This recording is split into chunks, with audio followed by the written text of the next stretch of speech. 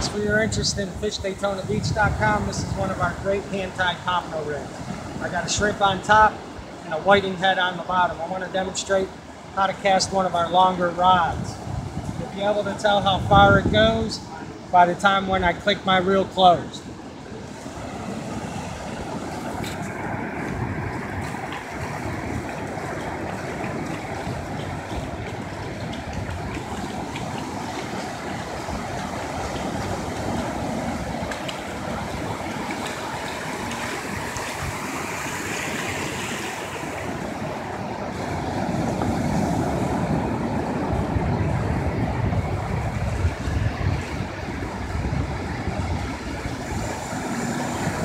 Notice I don't turn my handle to close my bail.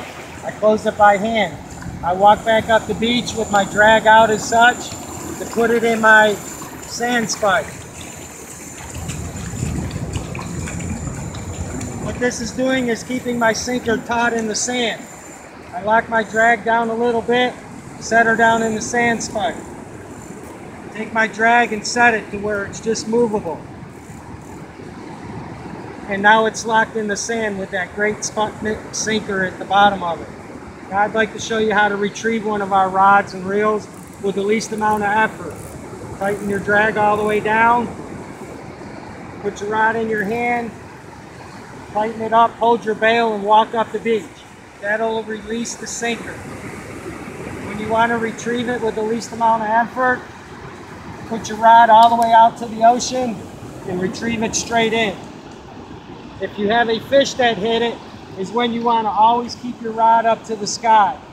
As soon as you let your rod down toward the waves, the fish has an opportunity to slack off and release itself. So this is all it takes is to retrieve one of our rods. And as you can see, I'm out there quite far, so it's going to take a bit to get it back home.